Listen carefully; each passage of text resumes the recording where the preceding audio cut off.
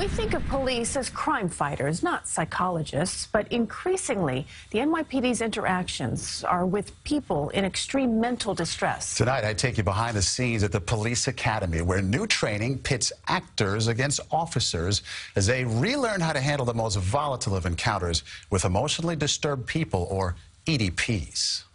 What am I doing? I'm sitting here. A fight breaks out. You just said I asked you. Between a couple. I worked all day, all right? He's a veteran with post-traumatic stress disorder who owns a bodega. Whoa, whoa, whoa, whoa, whoa. She is his third wife. I can't believe this, that you're doing this again. You know you're not supposed to be doing Oh, stop your all right? As it escalates... What are you doing? I'm trying to relax after working all day. Cops are called, and I've just been trained as one of the responding officers. I'm Officer DuBois. Hey, Officer DuBois.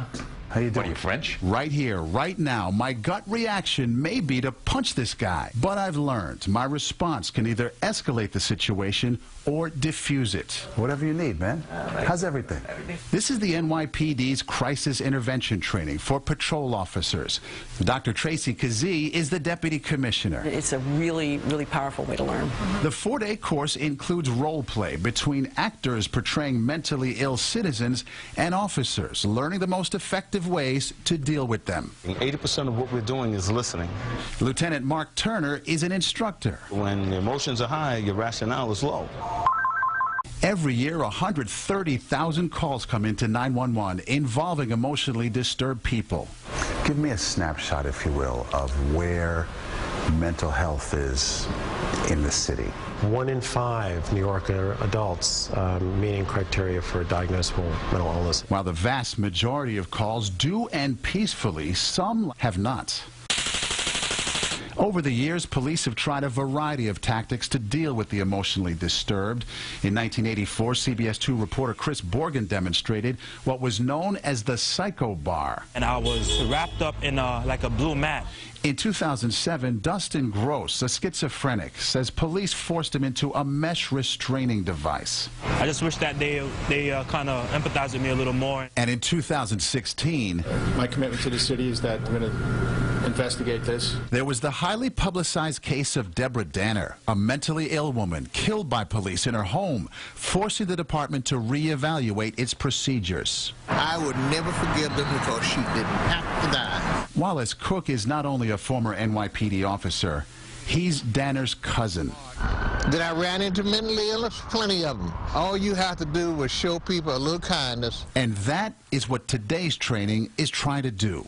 That someone can be a functioning person and can be productive and can have a family, but have a crisis periodically. That's a really important lesson. A lesson that's actually taught to the officers by real people living full lives that includes having mental illness. We depend on you to protect us. Even if we don't know we want you to protect us. Since the course began here in 2015, more than 5,000 NYPD officers have been trained. So is it working? And he looked at me, he's like, I'm done. I'm fed up.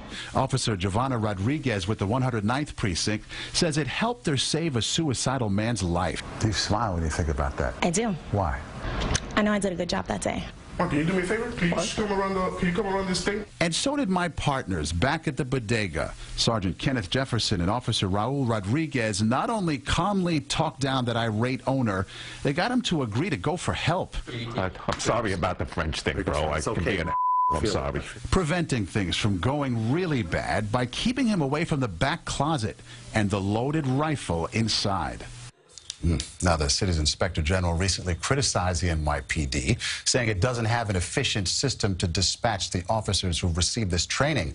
NYPD says its goal is to train the entire patrol force. Now, another unique aspect of the training, officers at times were wearing headsets that allow them to feel what it's like to hear voices in their heads. So, back to that scenario. Doc Doherty, the actor in there, very convincing. I would say so. I walk in, first it's sort of, you think it's kind of lighthearted, and then it's intense, it's serious. And you understand what it's like to be an officer where you don't know what's behind the desk, where those guys' hands are, where, you know, he has his weapons, if he has any, and they very professionally took that situation down. It was really something to see. Did it kind of catch you off guard, though, Very like much when it first happened? Very much so. But then you learn that they have no idea what they're walking into every single day. That's all new respect. Really impressive, yeah. All right. You bet.